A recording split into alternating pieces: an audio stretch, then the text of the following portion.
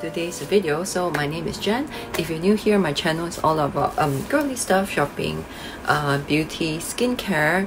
So I do a lot of shopping vlogs and reviews, my honest thoughts. So if you're interested in this kind of stuff, please do stick around.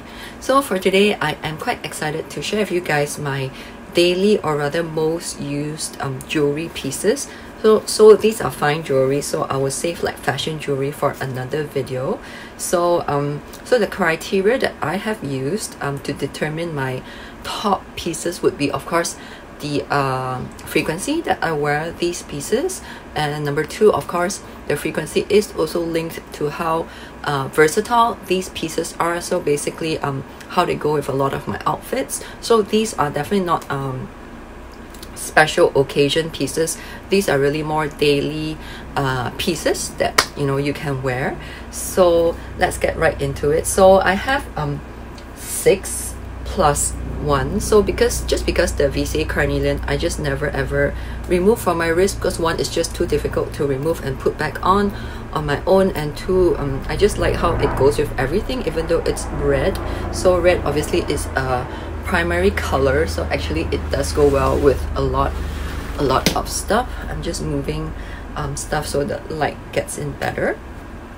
Okay guys, so okay, let's start with what I have on. Right, so this 5 motif VCA carnelian bracelet, I got this like last year. It's about a year already, still in very tip-top condition, even though I wear it all the time. Carnelian is a very hardy stone, so in terms of the moss hardness, it is one of the hardier stones, so no worries about water, soap, or even so when I shower, etc., I still keep this on. And obviously it is 18K yellow gold.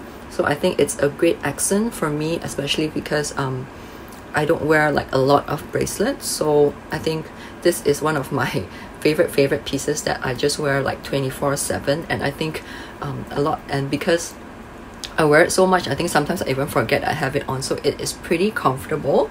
Okay, next is surprisingly or not surprisingly, it would be my Hermes Ancre ring. This is in 18K rose gold with 27 small diamonds. So as I mentioned in my unboxing earlier, it is quite good quality diamonds, D to F color. So the highest is D. So Hermes does use quite good quality diamonds, even though it's small diamonds, and it is very understated. And I just I've been wearing it all the time since Chinese New Year. I got it just like right before Chinese New Year, and I think it's just the right amount of bling, not too much. And because of the style, it's not very Hermes in your face. Obviously, if you're a Hermes lover, you would know, but I just love this ring. It's very comfortable to wear, even though it looks a bit thicker than some of my other rings. So this one. And of course, when it comes to jewelry pieces, I can never go without earrings. Like I'm really an earring person, so I love wearing earrings. I think they do complete an outfit, and sometimes I kind of feel naked without earrings, if you know what I mean. So definitely it would be my VCA mother of pearl with white gold.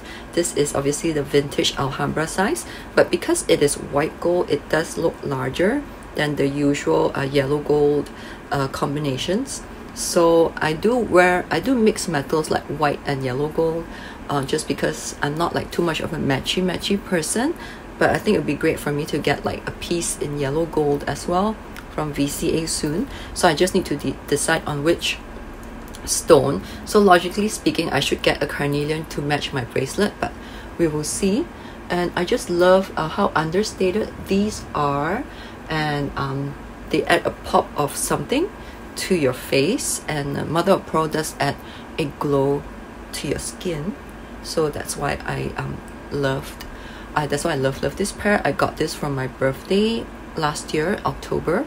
So I've been wearing these a lot for meetings, for work, even when I'm going out with friends or, you know, family.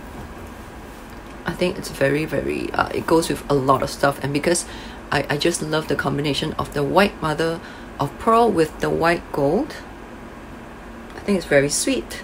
Love white, as you probably know. And of course, for the pendant, I picked the matching one from VCA as well, that I think I got early. I forgot when I got this, but last year, maybe in September, like before my birthday. So this is in white gold. It is so beautiful.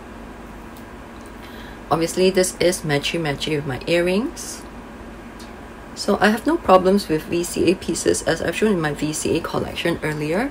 So there are two lengths to this bracelet. This is the shorter one. I prefer the shorter one for some reason. I think it looks nicer on me. And obviously it is vintage Alhambra. It is understated, and when you wear it together, it just looks really, really good. Especially since I love wearing white pastel color clothing. So I think that I'm missing a mother of pearl ring, but just because mother of pearl is very fragile, so it should not touch water, especially no lotion, soaps, etc. So if you do like to put on hand cream, which, you know, technically we should, it's kind of a bother, especially if you remove the ring and you forget to put it on in public places. So that's super risky. So do be careful if you like to remove your rings and stuff before you wash your hands and, you know, put on hand lotion. So that's that. And of course, I cannot forget Dior. Even though I haven't been wearing Dior that much lately, I still love, this is still my favorite piece from my Dior Rose Devon collection, with the wind rose with 2 diamonds. So this is the pink opal ring with this open-ended design, open cut design, I think. So there's a diamond here and one here, and the stone is pink opal. It's just very, very feminine, very pretty. You know, who doesn't like to have lucky stars around them, right? So this would be my favorite piece from Dior that I wear a lot. I think I keep this one more for going out rather than like daily, like going to work, etc. Because I don't know, I just like to save it for slightly more, I don't know if you call it fun, because I think working is quite fun, special occasions. So I love this. A bit more unique than the usual, you know, just a band like the Ancre ring. They both have their different, I guess, the different attractiveness factor. So, and last but not least, guys, would be my Cartier JUC rose gold. This is the slim one, and I've done a proper detailed review on this piece, so do check it out. I will link all the videos that I mentioned down below. So the way you wear it is like this, because it is hollow, so you can just basically put it on like this. Whereas the full-size JUC, the just on clue bracelet, you will need to kind of you need to bend it open, so that's super thick, and I didn't quite like that look, so I prefer the slimmer version. So guys, I hope you find this interesting. So all in all, my favorite top pieces that I wear a lot would be, in terms of ranking, would be definitely this one, because it's on 24/7. This one is also on 24/7, and then this one is coming to a close second recently. And whenever I feel like I want to wear a pendant, I would wear this one. And earrings, these are just like super classic, very classy and understated, so they go with a lot of pieces, casual or, you know, work, or even dressier. So but obviously I think if it's like a super special occasion, maybe not. I think the 2 motifs would be better, but my current lifestyle, I'm not attending like a lot of I don't know, who knows, I don't know, but yeah.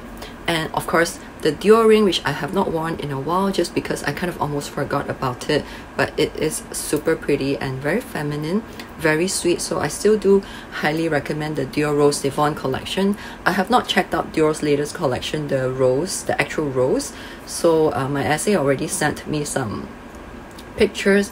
I might go to Dior later, but not right now. So currently I'm just trying to focus on what I already have, and recently I've been really into shoes for some reason. So yeah guys, so do let me know if you have any questions. And actually the second part of this video would be I'm planning to do a ask me anything question. So a subscriber and some other people have already DM'd me, so do let me know what questions you want to ask me, and I'll try my best to answer every question that you have, unless it's I don't know, I would filter the questions I guess, but definitely I will try to answer most of your questions. So do let me know if you have anything to ask. So do leave me a comment, and do give this video a thumbs up if you've watched this far. Subscribe to my channel, like, share and subscribe, really appreciate it. And do and I guess I will see you in my next video. Thanks for watching. Bye.